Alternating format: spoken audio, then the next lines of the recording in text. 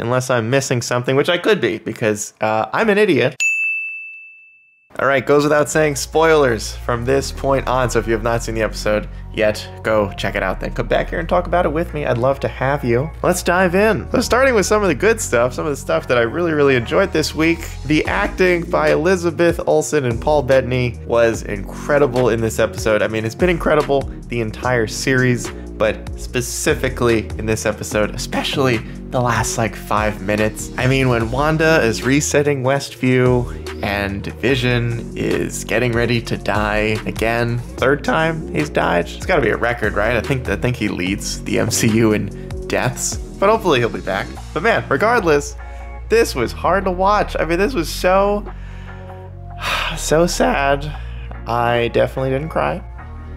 But this was a tough one to get through, that last scene between these two. We also got to see Monica Rambeau in action. You know, not too much, but just enough to showcase what she could do, so what some of her powers were. I don't know too much about her character, don't know enough about her comic book origin, but it seems like from what I read, they portrayed what she was capable of pretty accurately, at least on a small scale, until she gets maybe a bigger role, which she might be getting, because it looks like she's going to space to, I don't know, Fantastic Four? Fan-4-stick? Is this it? Is this the Fan-4-stick that we have been waiting for? Please tell me that this was a hint. They've been teasing it. They've been teasing it the whole series. I really hope this means something. But I'm excited to see what she does regardless. I hope it's Fantastic Four, though. And we gotta talk about Wanda's sick new costume. This, I don't know who does wardrobe for this show or who designed this, but this outfit looks phenomenal. So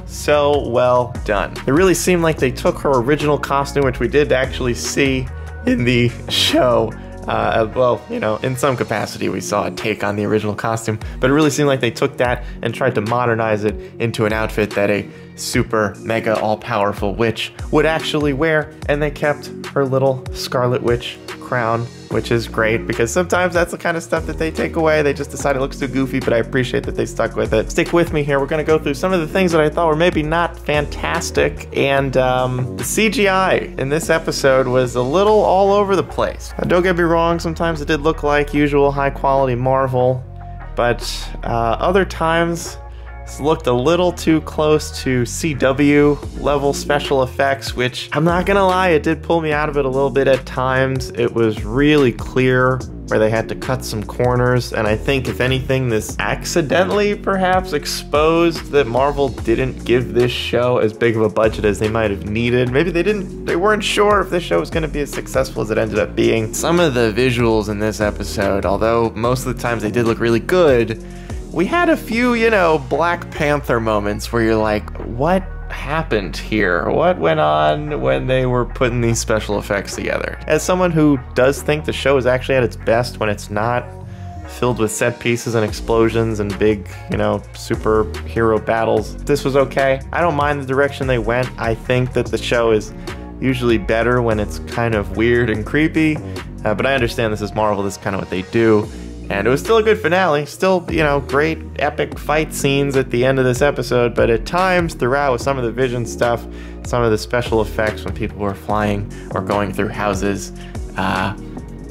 you know, could have been a little bit better. Also the Pietro reveal, I don't know if this is just me, it felt a little bit cheap, it seems like, unless I'm missing something, which I could be, because I'm an idiot, but it did seem like he was just a regular kid in the town who was recast as her brother.